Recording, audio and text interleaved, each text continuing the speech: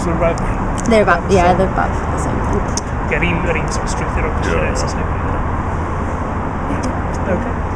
Eurfyl Gwilym, what's your assessment of the situation that Plaid finds itself in at the moment?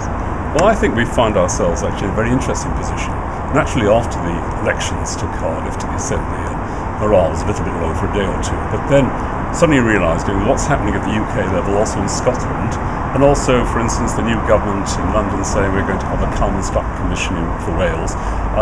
There's a whole series of things coming up which really lift our morale tremendously, because we can see the way ahead over the next year or two. We're going to work hard, but in fact we've always led in Wales, in Plaid Cymru, with thought leadership, and I think it's a great opportunity to continue doing that over the coming years. And the review that you're undertaking, you've obviously started work on that. What sort of shape is it taking so far? Well, I mean, it's early days, because August is a tricky month, of course. So I've been around Wales speaking to various constituency committees and so on. But we've got a work plan, and we'll be getting that underway now. We aim to produce our report before the end of this year, because I think it's important we get a move on with it.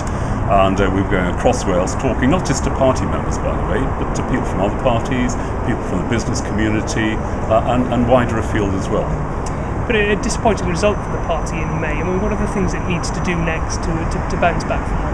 Well, I don't want to prejudge that now. That's the idea of this consultation, of course, to listen to our membership, to listen to others as well, our friends outside the party, to come to some conclusions. But clearly, I think there are some clear things we need to do. I think we need, for instance, to map out our constitutional plans more clearly. I think it's interesting that in many ways public opinion in Wales is ahead of the parties now. Things like borrowing powers, fair funding, the decentralisation of the justice system to Wales and so on. Public opinion, according to opinion polls, is ahead of all the political parties. So that's a great opportunity for us to get back again and to lead that debate. So the implication of what you're saying is that some of the party's policies are popular, but the party itself isn't doing as well as it might do? I think it's probably fair to say that. Yes, I don't think we have been as effective. I think maybe, using hindsight now, for the last 4 years we've been in coalition government in Cardiff Bay, and maybe a little bit too much of our focus was on the National Assembly here in Cardiff. We tended to neglect, I wouldn't want to overstate this, to neglect the party in the country. And some of your party members are quite keen for markers to be set down, shall we say, at the conference. There are motions at your party conference on independence, on whether to work with other parties or not, for instance.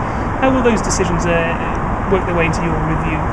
Well, obviously we'll see how the debate goes in the conference next week. I'll listen to those very carefully, but I think the party would be rather unwise if it tied itself down too much now to some specifics on certain issues, such as collaboration with other parties, while the next election is almost 5 years away. And sorry about this, I'll ask the question again, because when it goes out, the conference will be a couple of days away rather than next week, so I'll just ask again. That's all right, no. Some of your party members keen to set some markers down, shall we say, at the conference with motions on independence and whether to work with other parties or not. How will they work their way into the policy review? Well, we listen to what they say at conference, and what conference decides, obviously, very carefully.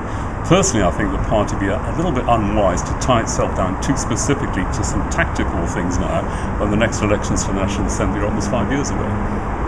And what lessons are there to learn, if any, from your sister party in Scotland, the SNP, who've had great electoral success in the last few years? Well, Scotland is quite different from Wales. For instance, we look at the way they get their political messages, if you like, through the media.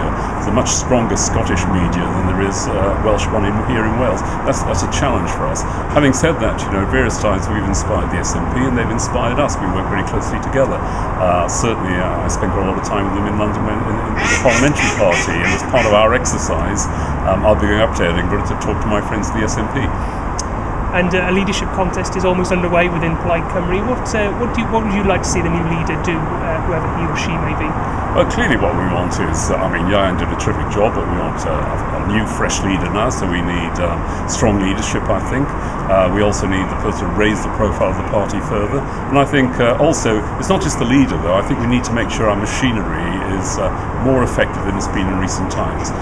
Maybe, again, as I said, we put a little bit too much energy, focus on the National Assembly and not enough on the party in the country. And at the end of the day, Plaid Cymru has always led political thought in Wales for the last 20 or 30 years or more. We need to get back into that thought leadership position again.